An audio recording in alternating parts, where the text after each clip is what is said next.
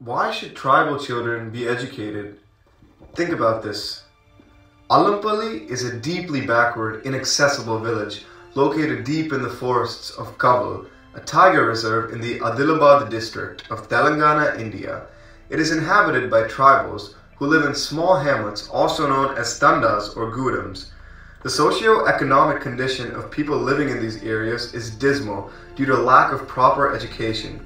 Children work to earn money and the tribals live in dire poverty. They lack basic amenities such as toilets, sewage, and access to clean drinking water. The Jir Gurukulam school at Allampalli was established in 2004, followed by one at Birsaipeta in 2005. The schools provide free education to hundreds of tribal kids, most of whom stay at the school premises.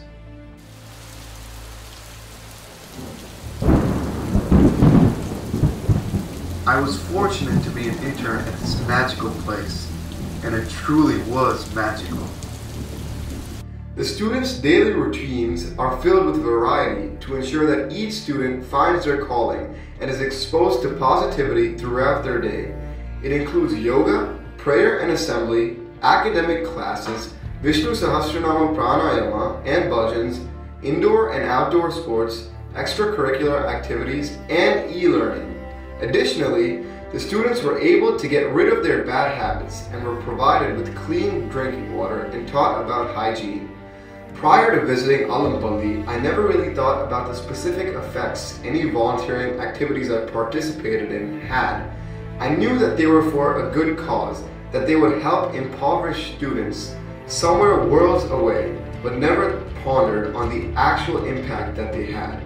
The internship showed me the other side of VT Seva, the driving factor for all our volunteers to keep doing what we do. Every day brought a refreshing sense of joy, a kind of joy that I had never experienced before. For that period of time, I didn't think about anything that was going on outside. My fellow interns and I didn't want to or even feel the need to check our phones because we were having the adventure of a lifetime. The pure smiles on the tribal students' faces humbled us and reminded me of the true unmatchable joy that service brings.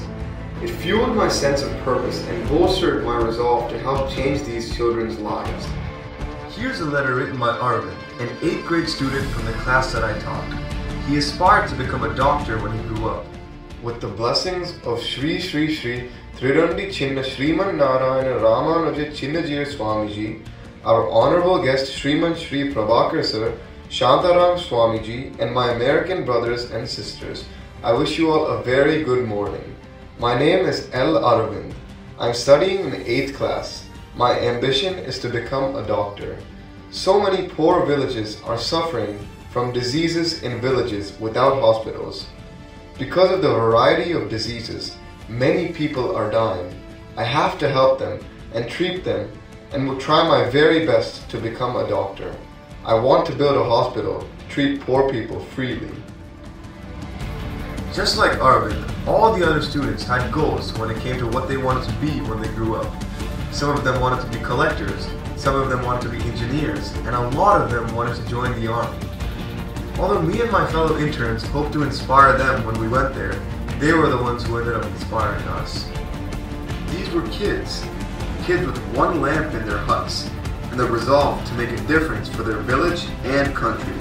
And they filled every minute with everything they could to be the best version of themselves. Like Rudyard Kipling puts it in his poem If you can fill the unforgiving minute with 60 seconds worth of distance run. Yours is that. And which is more? And which is more? You will be a man. You will be a man. You will be a man. You will be a girl, my child. Today, these students excel in academics and sports and are the driving force of transformation in the area.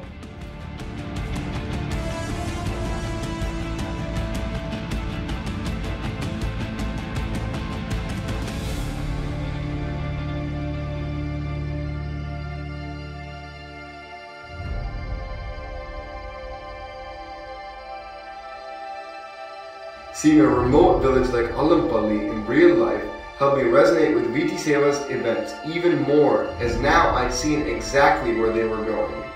Through Chinnajira Swamiji's grace and the passionate service of many volunteers, VT Seva was able to change the lives of countless people in impoverished communities, and I truly believe that in the future we can create an even greater impact.